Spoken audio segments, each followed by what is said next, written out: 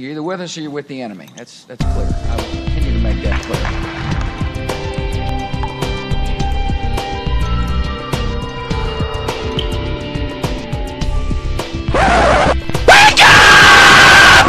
What difference at this point does it make? But our focus has to be on preventing an attack. And preventing attack means good intelligence work. It means that people are coming to this country terrorizing or talking about terror in such a way that it could lead to the violent death of Americans. We need to know about that, track them, follow them, and make sure that in every way we can, we know what they're doing and where they're doing it. And if it means we have to go into a mosque, to wiretap, or a church, then that's exactly where we're going to go. Wake up! Wake up! And guess what this liberal will be all about? This liberal will be all about socializing, will be about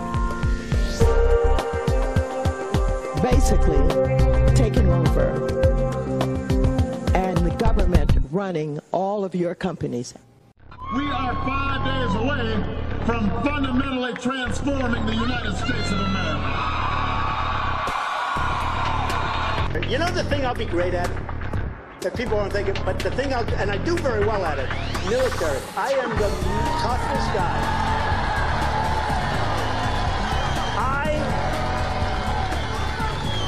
I will rebuild our military. It will be so strong and so powerful and so great.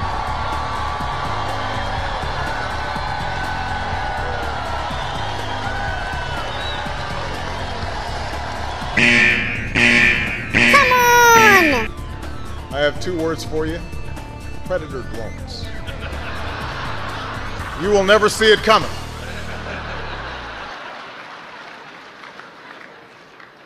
You think I'm joking?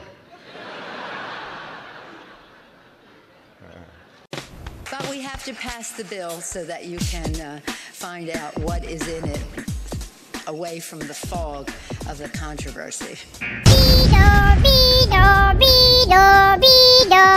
As we all know, the war on terror did not end last month when American forces shot and killed Osama bin Laden in Abbottabad. General Clapper, the Director of National Intelligence, wrote to me yesterday to explain that this is a moment of elevated threat to our country and that the intelligence community is working to analyze the information gained at the bin Laden compound. Al-Qaeda and its associate groups remain a threat to the United States. And our intelligence community, military, and law enforcement professionals still need the tools that enable them to gather and share intelligence in this fight. So let's make sure. We're scared. We're scared of an Obama presidency. I have to tell you, he is a decent person and a person that you do not have to be scared as President of the United States. Wake up! Wake up! Wake up! It will be so powerful and so great that we'll never have to use it. Nobody's going to mess with us, folks. Nobody. Nobody. Nobody's going to mess with us.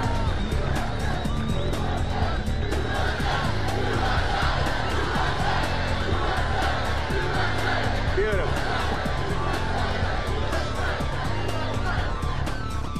Either you're with us, either you love freedom and with nations which embrace freedom, or you're with the enemy. There's no in between. We also ask the school board to make a part of every day some kind of anti-violence, anti-gun message. Every day, every school, at every level. One thing that I think is clear with young people and with adults as well is that we just have to be repetitive about this. It's not enough to simply have a catchy ad on a Monday and then only do it every Monday. We need to do this every day of the week and just really brainwash people into thinking about guns in a vastly different way. And when they say, I want my lawyer, you tell them, shut up. Your time Don't to get a lawyer. You're an enemy combatant. I can't trust Obama. I have read about him, and he's an Arab. He is not. No, ma'am. He's a decent family man, citizen that I just happen to have disagreements with on fundamental issues, and that's what this campaign is all about. He's not. Thank you. Just one of those days when you don't want to wake up. It's just one of those days. Early one morning. we haven't had a very collective notion of these are our children. So part of it is we have to break through our kind of private idea that kids belong to their parents or kids belong to their families and recognize that kids belong to whole communities. Once it's everybody's responsibility and not just the households, then we start making better investments. As the Pope and I were getting ready to exit the building, we found ourselves alone. And the Pope grabbed my left arm and said some very kind words to me about my commitment to kids and education. And the Pope puts his arm around me and kind of pulls me to him and says, "Please pray for me." Well, who am I to pray for the Pope?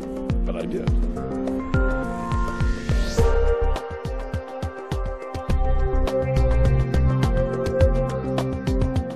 This is State of Wake featuring Dimitri and Paul. What state?